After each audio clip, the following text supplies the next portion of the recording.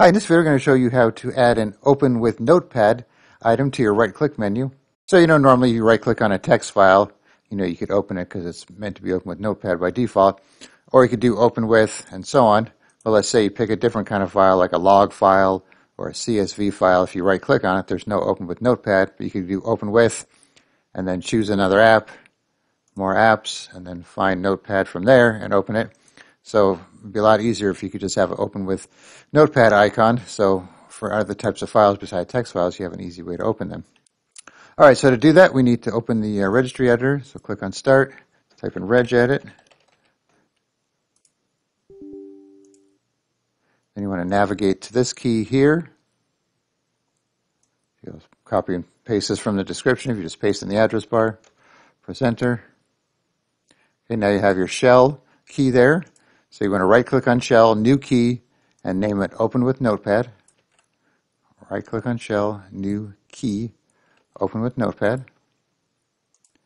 And now with this Open with Notepad key, you want to right-click on that and make a key within this, so a subkey, new key, call that command. So here's your first key and here's your subkey command. And then you want to double-click this command key to open it, and then in the value box, you want to type in or copy and paste notepad.exe %1 here for the value. And OK. So here's your first key, your second key, and then the value for the second key command right there. All right, so now we need to restart Explorer, Windows Explorer. So if you right-click on Start or the taskbar, depending on what version of Windows you got going here, you could do Task Manager. And then you find Windows Explorer. It's usually at the bottom of the list. Right-click it. Restart. You'll see your icons disappear. Okay. So now, when we go back to our CSV file, unfortunately, Windows 11, you have to go to Show More Options to get the other menu. But now you'll have an Open with Notepad option.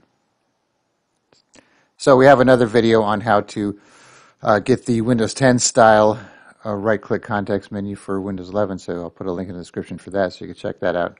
But at least now you'll have the option to open from Notepad without having to go to Open With and then scroll down and find Notepad and that kind of thing. All right, so I'll put this all in the description. You could try it out for yourself and make yourself a little shortcut there. All right, thanks for watching, and be sure to subscribe.